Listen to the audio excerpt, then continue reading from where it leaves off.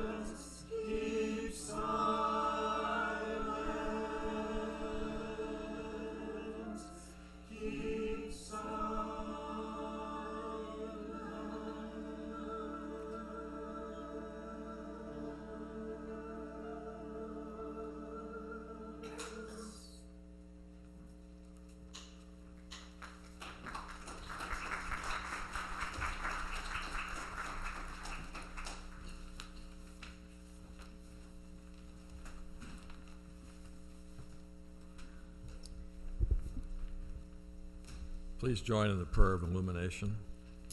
Dear most holy God, let our hearts and minds be open to receive your gift of love. Let us abide in your love as you abide in us.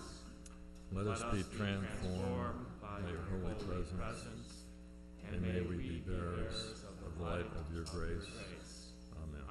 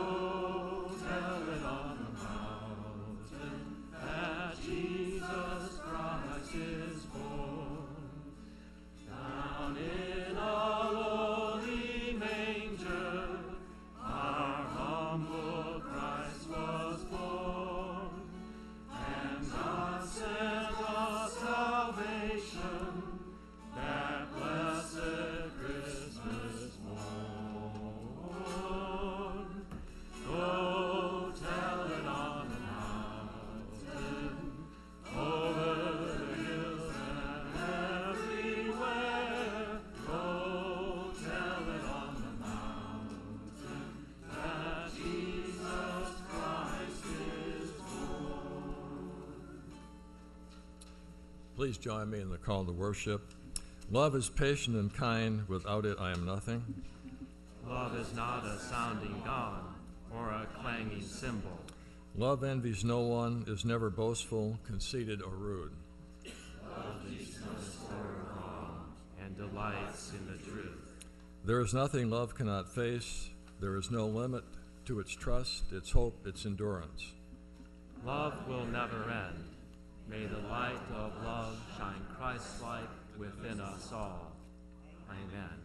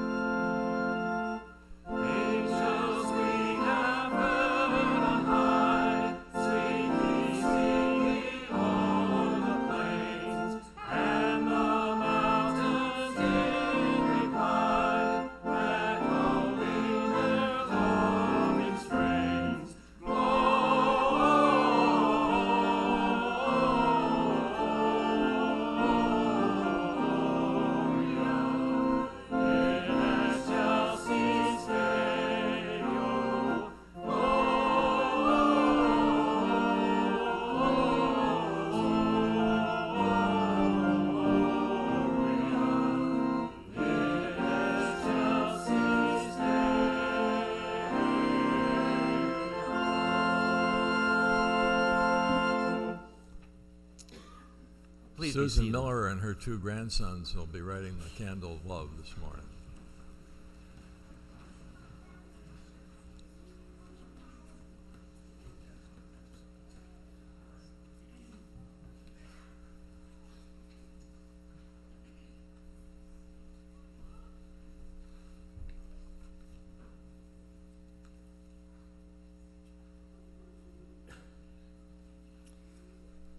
join with me in the lighting the Advent candle of love. On the first Sunday in Advent, we lit the candle of hope. Jesus was and is the hope of the world. On the second Sunday in Advent, we lit the candle of peace. Jesus was and is the peace we seek. Today, we light the candle of love. We light the candle of love, knowing that this is God's gift of ultimate care. In this gift, we begin to know the real nature of God, and in that blessing, more fully love one another. Dear loving God, help us to prepare our hearts and souls for Jesus' coming by loving one another as you love us. Amen.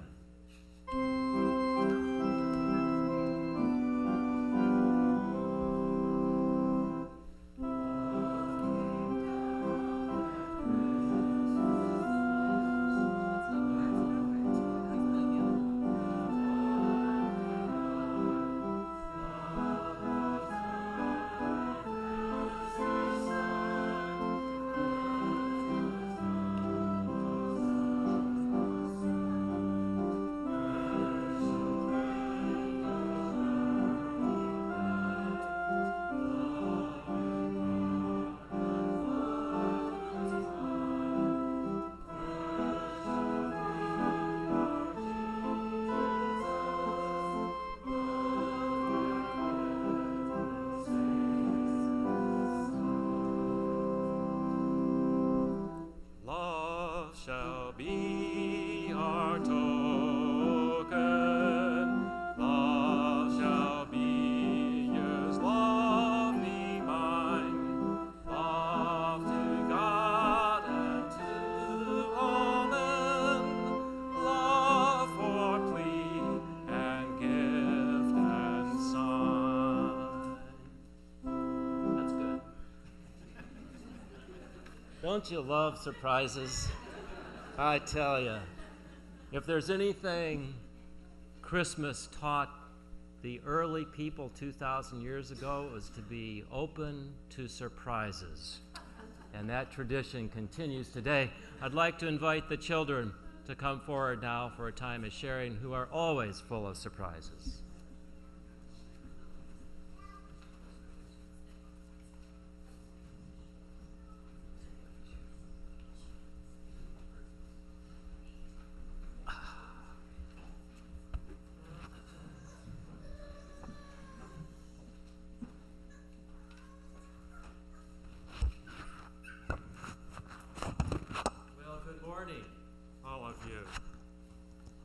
It's great to see you this morning. After we have our little gathering here and talk for a few minutes, we're going to sing a song called The Friendly Beast that the dulcimers are going to lead for us. And I thought we would just sit here and enjoy that, and then you can go off, and I'll tell you when about the second verse you can go off to Sunday school.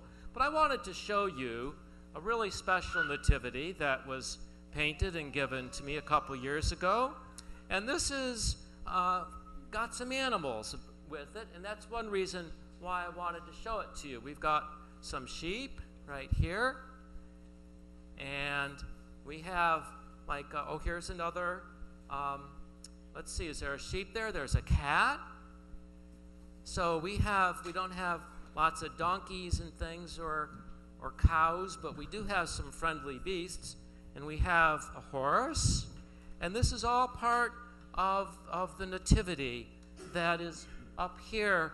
And when Jesus was born in a stable, not in a house, not in a hospital, our thoughts are there must have been animals present. And the Bible doesn't tell us animals were present, but we're thinking stable, so we're thinking animals. And so we have this marvelous song called The Friendly Beasts. And I wanted to show you this beautiful creche set of friendly beasts as well. So let's all sing together now, The Friendly Beasts, as led by our friends the dulcimers this morning.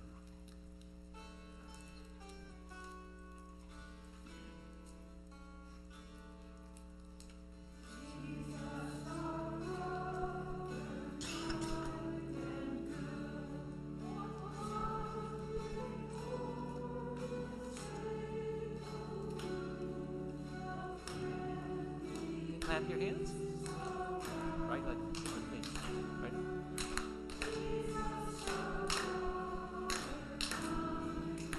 That's good, right with the tune.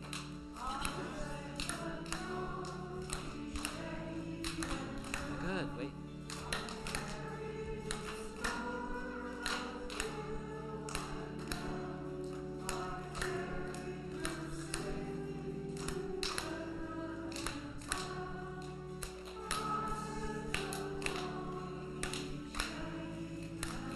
Okay, why don't you stand and go to the Sunday school now?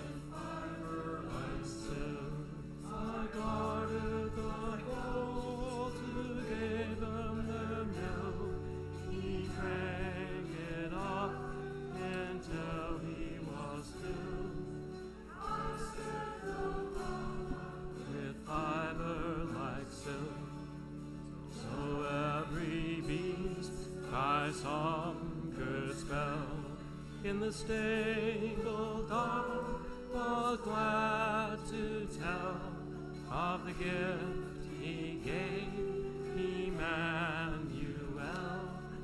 The gift he gave, Emmanuel.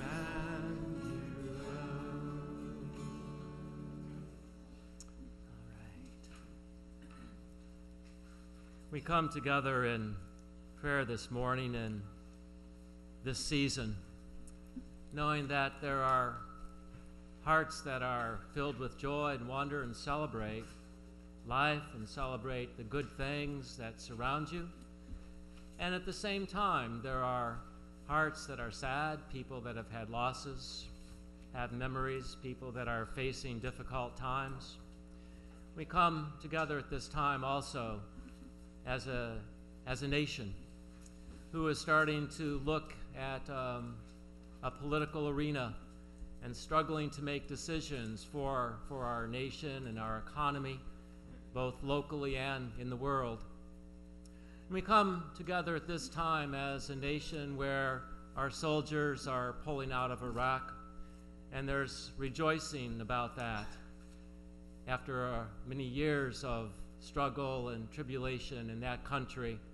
And so we continue to pray for Iraq and what their people now face and how it will go for them.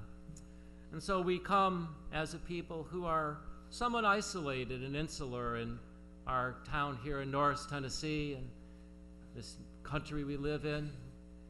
But yet we do remember those that are struggling, and we do think of our entire world at Christmas. So let's have our prayer together.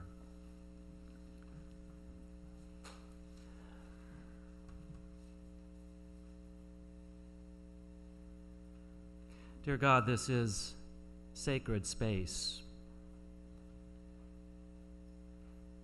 This sanctuary, this tabernacle of your presence.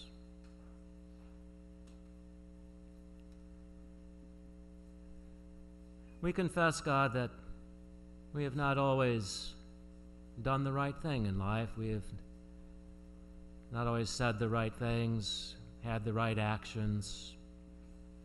We've not always created harmony and peace in our midst as we struggle to live.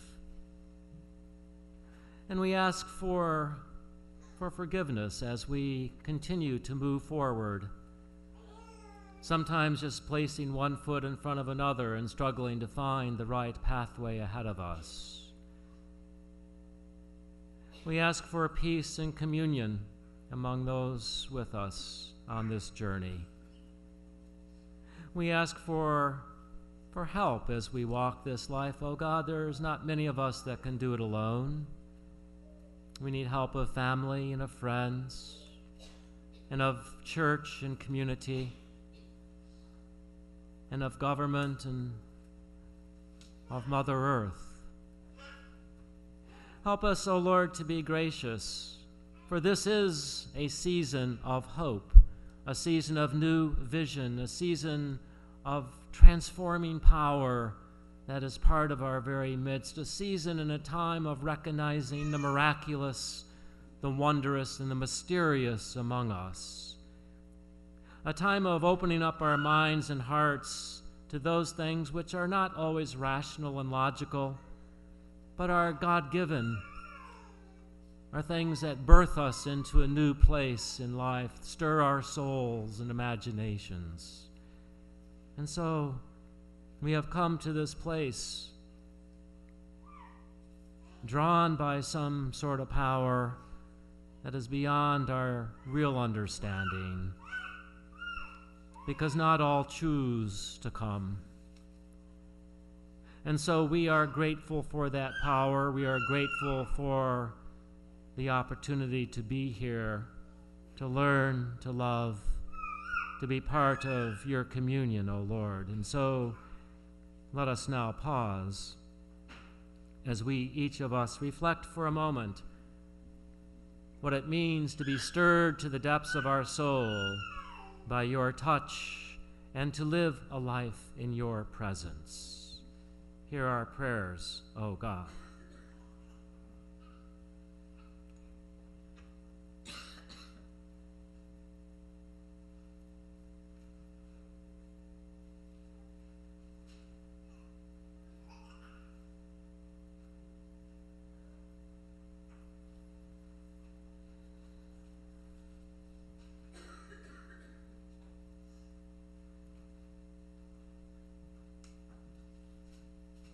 And at a very present moment when the disciples came to Jesus and they asked him for a prayer, it was a specific time in history. It was a moment when they were together.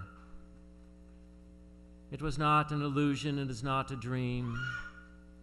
It is a time and an event in the history of the faith when they asked for this prayer. And Jesus said to them, when you pray, pray like this. Our Father, who art in heaven, hallowed be thy name. Thy kingdom come, thy will be done, on earth as it is in heaven. Give us this day our daily bread, and forgive us our trespasses, as we forgive those who trespass against us. And lead us not into temptation, but deliver us from evil. For thine is the kingdom, and the power, and the glory forever. Amen.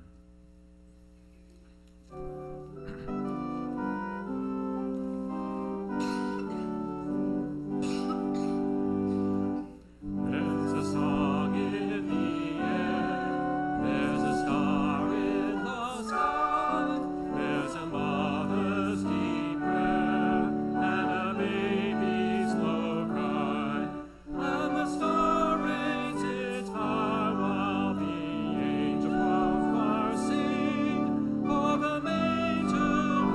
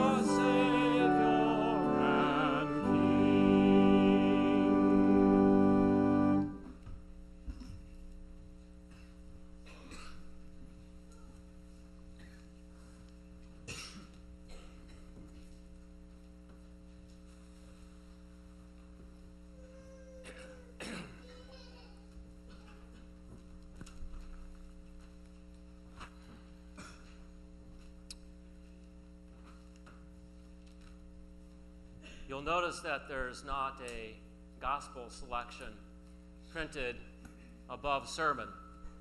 It simply says the Christmas story. And I would like to share that story with you this morning without any real commentary. I would simply like to tell you the story as it's recorded for the most part in the Gospel of Luke and the Gospel of Matthew. But before I begin, I'm going to give you a moment with the people seated around you to have a moment of interaction. Yikes, what's that mean?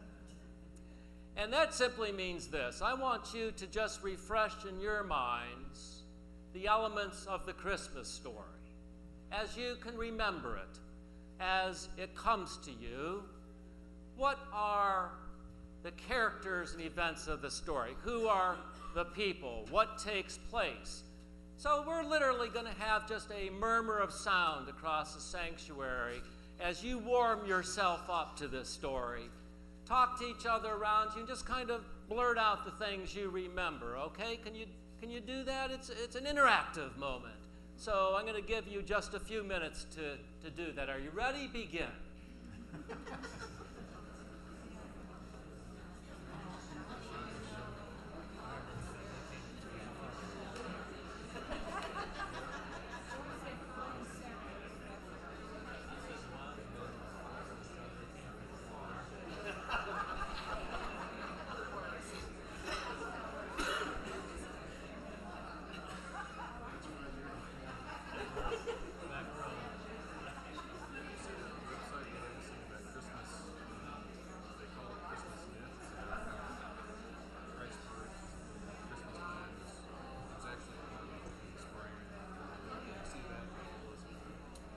Okay, that's good. That's good. You got it all, I know. You told the story.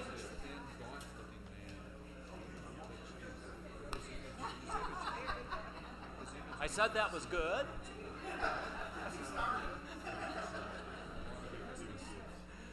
Never get it back. Maybe my mic's not on. If you put Santa and the elves in there, you've got the wrong story.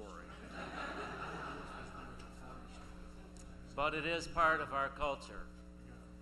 The story from the Gospel of Luke and the Gospel of Matthew, woven together just a bit, go something like this. And imagine, if you will, that it's a long time ago, and you've not heard too much about this story. In fact, you're probably not able to read, about 90% of you. So you rely upon oral transmission to receive these stories. And in fact, up until the 16th, 17th century, 18th century, the only ones that were telling this story were actually the monks. They kept the telling alive. Not many people really knew it, really talked about it, really cared about it. It wasn't part of the general understanding. It wasn't on every street corner. It wasn't in every church. So the story goes something like this. You see, it was about the 6th month of Elizabeth's birth that the angel Gabriel came to Mary. Mary was a young maiden. She lived in a small town called Nazareth.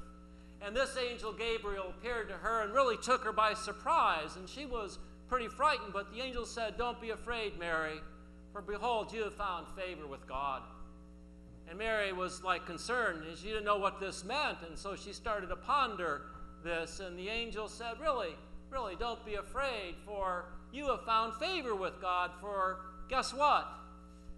In your womb a child is going to be given, and you're going to have a son, and you will name him Jesus. And Mary is a bit confused about this, because she was just a young maiden, and even though she was engaged to a man named Joseph in her community, she hadn't yet been with him as husband and wife. And so she said to the angel, how can this be? I'm just a young maiden. I've not even lived with Joseph yet. And the angel said, well, it'll work like this. The Most High will come upon you and will overshadow you. and the child to be born in you will be called Jesus. And he will be of this house and lineage of David, his ancestor. And he will be given the whole kingdom of Jacob, and he will reign over the kingdom of Jacob forever and forever. And the angel paused, and Mary was pretty overcome by this news, as you can well imagine. And the angel said, and you know, there's even more to the story. Remember Elizabeth. You know Elizabeth, your cousin, lives out in the hills of Judea. Even in her old age, she is now pregnant, and this is actually the 6th month of her pregnancy. Because you know, Mary, nothing is impossible with God. And the angel stopped talking, and Mary probably thought about this a minute, and then she said, "Let it be unto me as you have said it. I am the Lord's servant." And so then the angel left. So Mary, on about the 3rd month of her pregnancy, got up, and she went to visit Elizabeth in the Judean hillside. And as she walked in the door of Elizabeth's house, Elizabeth's baby inside of her, a 6-month-old baby, jumped for joy. And Elizabeth felt this movement. And she said, "Oh my gosh, Mary, the baby inside of me is leaping for joy because I can perceive that you are the mother of this wonderful child that God has given us. And I am filled with joy," Elizabeth said, at you being here to visit me. What a blessing this is for me that you are here." And Mary sang a beautiful song about being the Lord's servant and the wondrous things that God has done in the earth. Meanwhile, back in his workshop where Joseph lived and made his living, word came to him that his betrothed Mary was with child. It's a shameful thing, and by law he could legally have her taken out and stoned. But Joseph was a righteous man, he was a good man, and he was concerned, he was filled with compassion and love, and so he decided that he would divorce her quietly and therefore not do harm to her. And that night he fell asleep, troubled and sore and feeling the pain of this event. And while he slept, an angel of the Lord came to him and said, "Joseph, Joseph, Joseph, don't be afraid to take Mary as your wife, for the child that is in her is conceived of the Holy Spirit, and a son will be born, and you shall name him Jesus, because he will take away the sins of the world." Oh, this was wonderful news for Joseph, and this happened, you see, so that the prophet saying from the Old Testament would come true, that a child would be born, his name will be Emmanuel. God is present with us.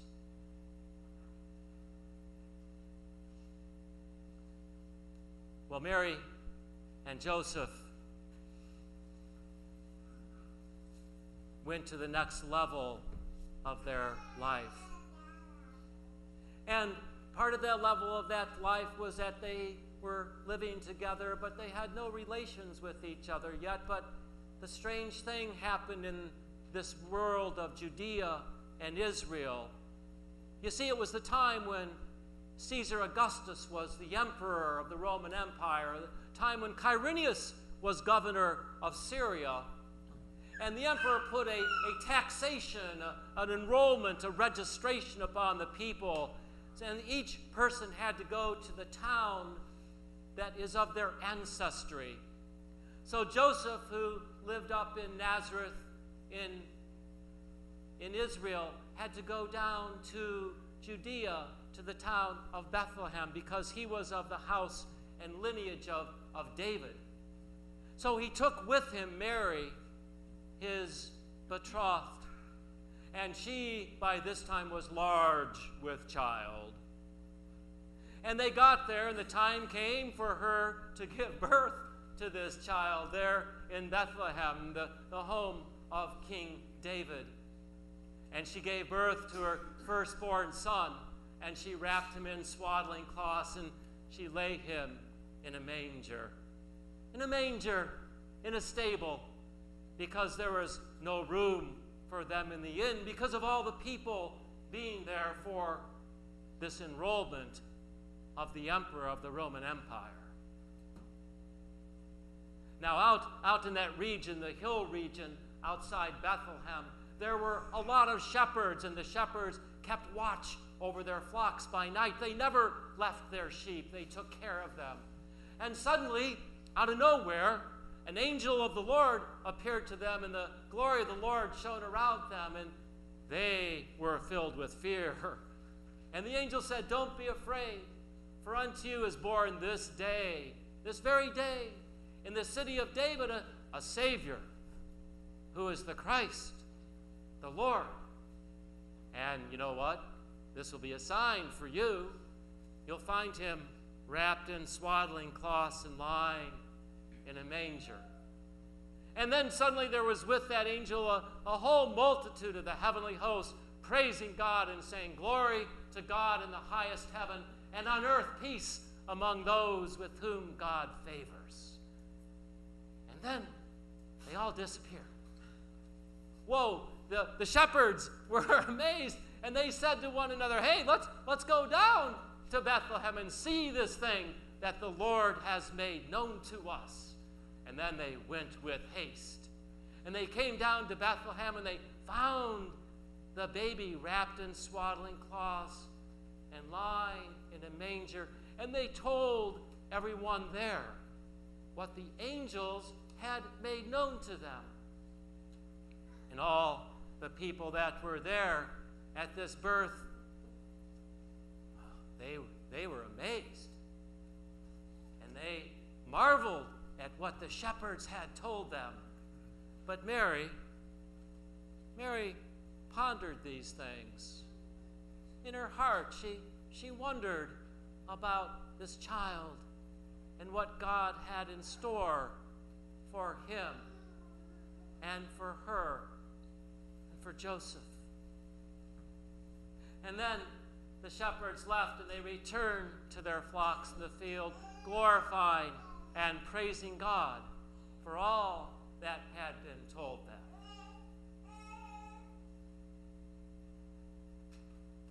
There were wise men. Some of you might know them as magi or astrologers even. These men that studied the scriptures and looked to the heavens for signs.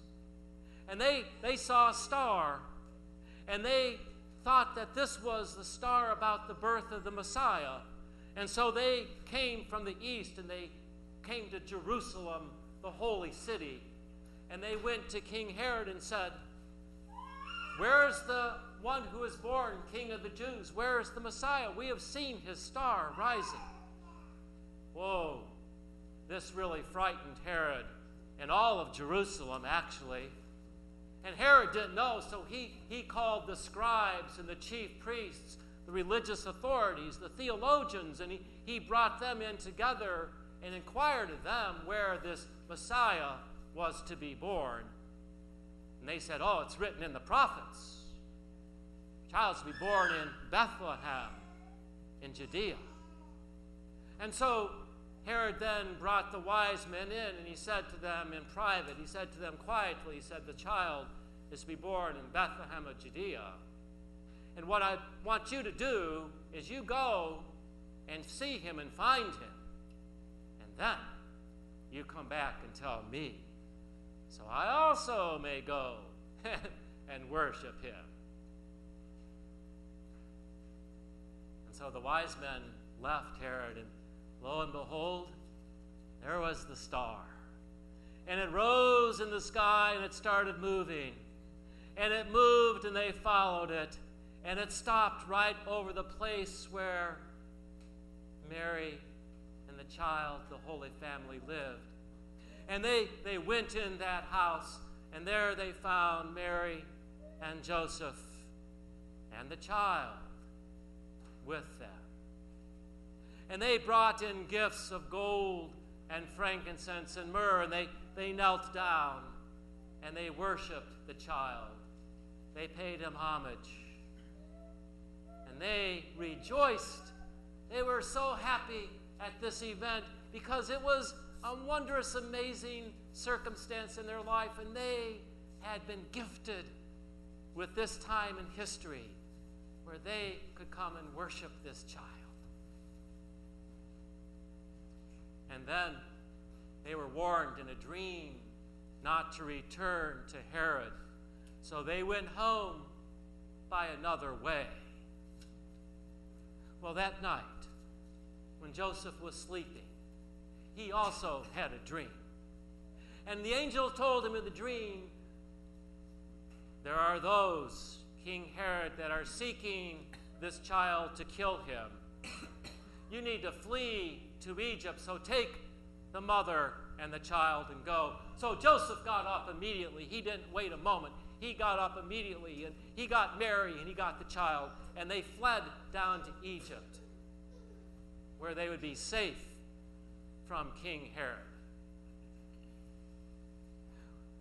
When King Herod discovered that the wise men had tricked him, had not come back and told him where the child was, but had gone home by another way, he was furious.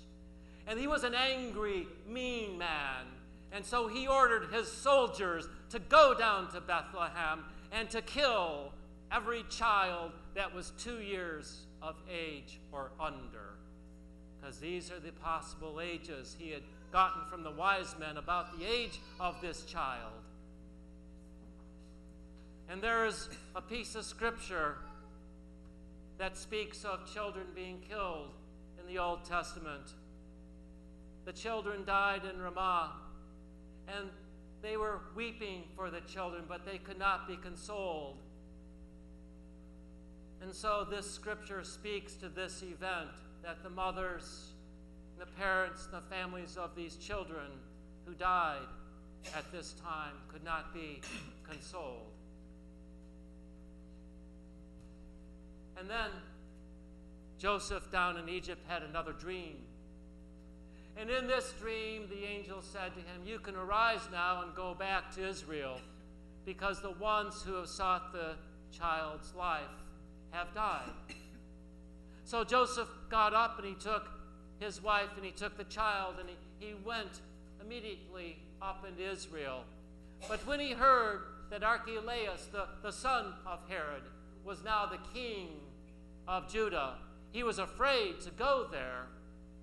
And so then, being told in another dream to go up to Nazareth in Israel, he went up there.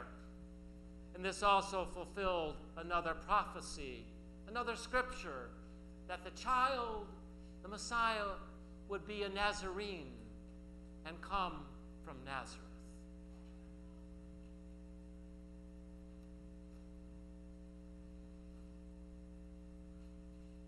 This is the story of the birth of Jesus of Nazareth, who came to be known following his death as the Messiah, or the Christ, who came to be known as a Savior and Lord, who is picked up in Scripture and in chant and in song as one who was the very presence of God in our midst. And so here we are today, a group of people, year 2011, who continue to tell and to hear this story. Perhaps it touches you, this story. Perhaps it is a story that you can also share, also tell. Perhaps it's a story that can help each and every one of us live just a little bit better, try a little harder, overcoming circumstances in our life that cause us pain or grief, but offer gifts of joy to one another as we light up the world, as we are illuminated by the spirit of this story. So when you say happy holidays, and as you say Merry Christmas, may it be this story that is behind your thoughts and your words. Amen.